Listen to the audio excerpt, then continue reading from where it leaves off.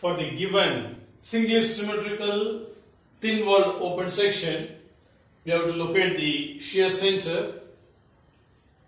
This is a section having same length. Each wall is having the same length A. Thickness is constant, and the section is symmetric about x-axis. Section is symmetric about x-axis. Now it is required to calculate the shear center. Let me assume that the shear force of, I told you, if Sy is not given, you can assume it as Sy, and section is symmetric about x-axis, so the load which we have to take is nothing but Sy. Okay, Sy. So Sx is 0. It is understood because the shear center is going to lie along the axis of symmetry. Okay. So at a distance of E, for example, at a distance of E, from the point E, shear force is located. Okay. Now this is the formula to find the shear flow, or the expression to find the shear flow for the thin walled sections. Okay. So Ixy is 0, if the section is symmetric, and Sx is 0. So if Ixy is 0 and Sx 0, you will get Qs is equal to minus Sy by Ixx integral Ty ds. Integral Ty ds. Okay. So now it is required to find out Ixx. Okay. So it's a thin walled open section. So Ixx is a cube t sine square beta by 12. Beta is the angle. So in this case, alpha is the angle. So Ixx is equal to Ixx for the top one, right? A cube t, right? A cube t sine square alpha by 12. A cube t sine square alpha by 12. Okay, plus area of this is A into t. A into t is the area, and the distance from this centroid to the x axis. Okay, distance from this centroid to this x axis. So this is nothing but A sine alpha, and this is A by 2 sine alpha. So A sine alpha plus A by 2 sine alpha is nothing but 3 by 2 A sine alpha square. 3 by 2 A sine alpha square for the top section. Similarly, the bottom 5 to 4 also same distance. Okay, A sine alpha plus A by 2 sine alpha. You'll get it negative. Anyway, we're going to square it, so I can multiply it by 2, right? 2 plus 2 to 3 again A cube. Okay, A cube t sine square alpha by 12 plus the area A into t. I need this distance. This is centered for this. Okay, A by 2. So A by 2 sine alpha. A by 2 sine alpha whole square.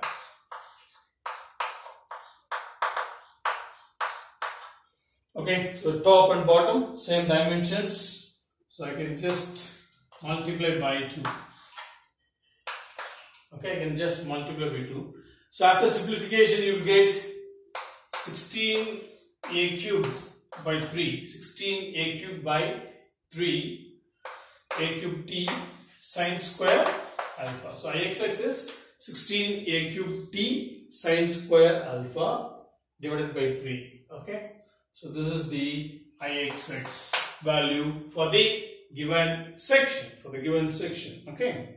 Now let it be as it is. Okay, Ixx, and further we can simplify this.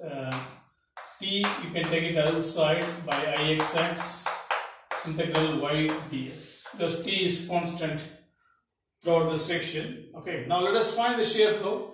So I can start the shear flow calculation from 1 or from 4, because it's open end where we know that the shear flow is 0. So let me start from 5. So consider a small section like this. Okay, ds, small segment ds at a distance of s, from the open end 5. So now let me rub this. Okay,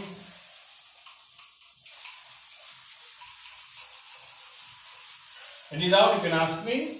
Okay. So let me draw a line here. Now we are trying to find the shear flow expression 5 to 4. Okay, Q5 to 4. Q5 to 4. Okay. This is the expression minus Tsy by Ixx integral y ds. What's the value of y? Y is nothing but vertical distance from x-axis to this element. I need this distance. I need this distance. Okay. So y is equal to, this is a sin alpha. This is a sin alpha. So we know that this angle also alpha. Okay, this angle also alpha. So a sin alpha plus a sin alpha is nothing but 2a sin alpha minus this minus s sin alpha. So 2a sin alpha minus s sin alpha. This is located below x-axis minus. So y is minus of 2a sin alpha minus s sin alpha. So substitute this y in this Q5 to 4 expression. So minus to minus, I'll get plus. Okay, T sy by Ixx integration 0 to s. Okay, 2a sin alpha minus s sin alpha into ds minus s sin alpha into ds. So after integrating, Tsy by Ixx 2a s sin alpha minus s square by 2 sin alpha. So this is the shear flow expression. This is the shear flow expression for the between the points 5 to 4. Okay, Q54 is the shear flow expression. At 5, s is 0 means you will get shear flow to be 0. At 4, when s is 0 means you will get the shear flow at 4. Now come out here, 1 to 2, same way. Consider a section or a small segment ds at a distance of s from the open end. Okay. So this is also located in the same location. Even this is also located in the same location from x-axis. Okay. Now when you start writing for this 1 to 2, same expression. Okay, everything is same, only y value changes. So for 1 to 2, for this small segment, if you try to write down the y value from the x-axis, a sin alpha plus a sin alpha, 2a sin alpha minus s sin alpha. 2a sin alpha minus s sin alpha. This is located above x-axis, so positive. Okay, so 2a sin alpha minus s sin alpha is the y value. Here we have got minus of 2a sin alpha minus s sin alpha. Here in this case, 2a sin alpha minus s sin alpha is the y value. Okay, so when you substitute this y, okay, y in this expression, what I will get? I will get minus value, right? Here I am getting plus value. Q5 to 4 is the plus value, which means that the direction of the shear flow is same as the direction of S. So this is my shear flow direction. So when I take this Q1 to 2, I am getting negative value minus of this Q5 to 4. So minus of Q5 to 4. So magnitude wise, Q1 to 2 and Q5 to 4 are same. Okay, only the sign configuration changes. So here I am getting plus value. So there I am getting minus value. So Q1 to 2 is negative, means so my the shear flow direction should be opposite to the direction of the S. Like this. Q5 to 4 and Q1 to 2 is nothing but it is reversed because of negative sign, So now our ultimate aim is to locate the shear center from the point 3. It is given the problem. Now whether do we need to find the shear flow between 4, 3 and between 3, 2 means it is not required because I am going to take moment with respect to 3. So the shear force or the moment caused due to this shear flow or the shear force would be 0 because this is the reference point. So the shear flow, the actual shear flow will be like this, okay.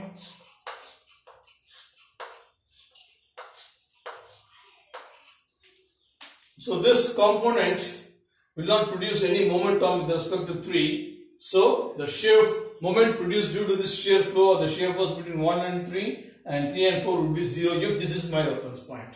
Now with the help of these two shear flow values, I can take moment with respect to 3 to locate the shear center. Now let us take down the moment with respect to 3.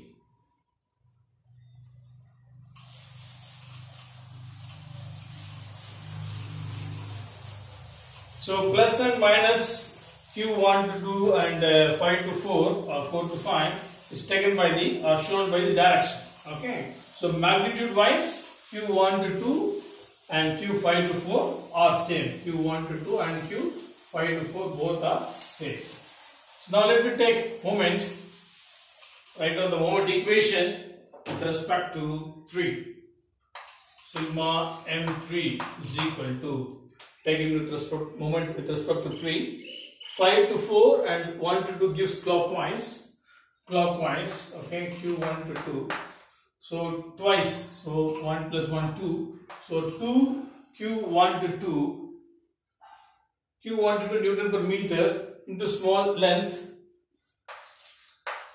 ds, okay, Newton per meter into meter Newton, okay, force into perpendicular distance is the moment, okay. So ds, this is alpha, cos alpha into this distance, cos alpha, okay, cos alpha into this distance. So a sin alpha plus a sin alpha 2a sin alpha, and this shear force component sin alpha will coincide with 3, so it will not contribute to the moment equation. So 2q12 into ds cos alpha, okay, cos alpha into the distance is 2a sin alpha, 2a sin alpha, and sy gives anticlockwise minus sy into e, minus sy into e. So I can write this as 4a sin alpha cos alpha, 4a sin alpha cos alpha. Then what is q1 to 2? What is q1 to 2? q1 to 2 is q1 to 2 or q5 to 4. You should try to the positive value because plus minus is taken by this arrow mark, dash of the arrow marks. Okay, tsy by ixx, tsy by ixx, 2a sin alpha, 2a sin alpha, 2a s sin alpha, 2a s sin alpha minus s square by 2 sin alpha. Okay, so 2 into 2 4 a sin alpha cos alpha, q1 to 2 is nothing but t sy by ixx, 2a s sin alpha minus s square by 2 sin alpha. This is q1 to 2 ds. Okay, we are going to integrate it 0 to s. Okay, so take this sy into e to the other side, sy into e. So what I will get here, 2a s square by 2. I will get s square by 2. Okay, here s cube by 6, s cube by 6. So limit is nothing but 0 to a. Limit is nothing but 0 to a. And this sy and this sy will get cancelled. Okay, sy will get cancelled. Already we have calculated ixx. Okay, I repeat, here you will get, if you integrate s square by 2, limit is nothing but 0 to a, for example. So a square by 2. Here s cube by 6. If you apply the limits, a cube by 6. So after simplification and after substituting this ixx value, you will get e to be, e is nothing but 5 by 8 a cos alpha. So this is the location of the shear center from the point E. Thank you.